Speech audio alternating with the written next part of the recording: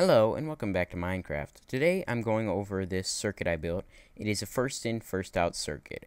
It was requested on a r/redstone post on Reddit, so I decided to take a stab at it, and this is what I came up with. It's not the fastest circuit in the world, but I think it'll work for what the original poster wanted, so here's what I did. So right here we have our levers, so we flick on this lever.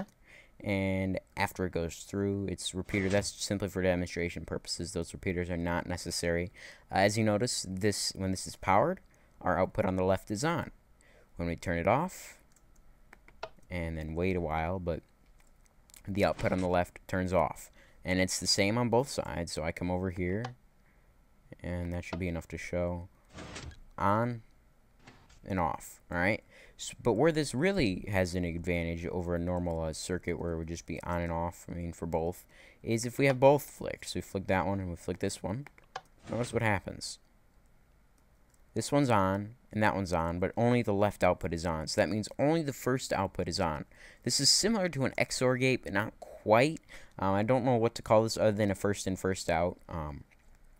Almost a queue, but it only has two, so I wouldn't really call it a queue. If you could somehow expand this to the nth degree, which would be really, really cool, I guess you could have a queue. But so if you notice, if we turn off this, what happens is, bam, once this turns off, this pushes back, and the output changes, switches this one, making it a queue. So this one turned on. When this one relinquishes its control, this one has a chance to come in and take over the thing. They should both fire at the same time. I actually don't know what happens if you try enough hit both the inputs at the same time.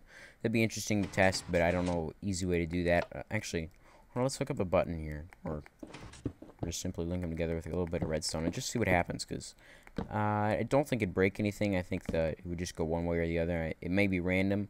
I haven't dealt too much with that side of pistons before, just simply because there's a part of pistons that I don't like dealing with, little bugs and stuff. So I try to make this as bug-free as possible.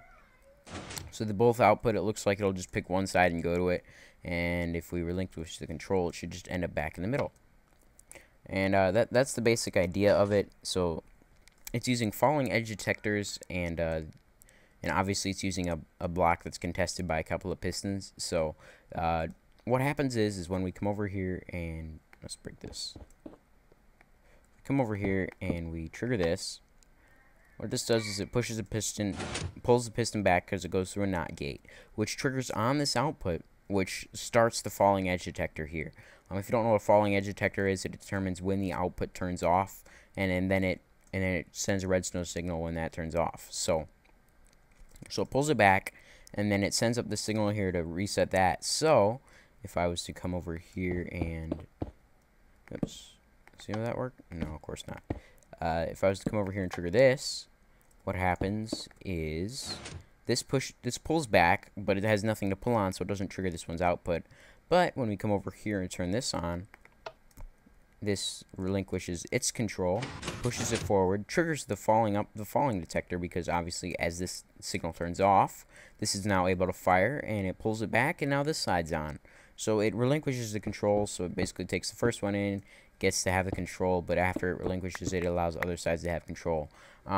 The post actually specified this was for a game design. I suppose if you were having like a turn-based system or something, this could work. So if you wanted people to take turns, one person pressed a button, the other person did its thing and whatever, and it just keeps track of whose turn it is that way, I guess. So if we turn this one on and turn this one off, it'll work the same way from both sides. This one pulls and that one pulls. So it could be used for a turn-based system or something like that.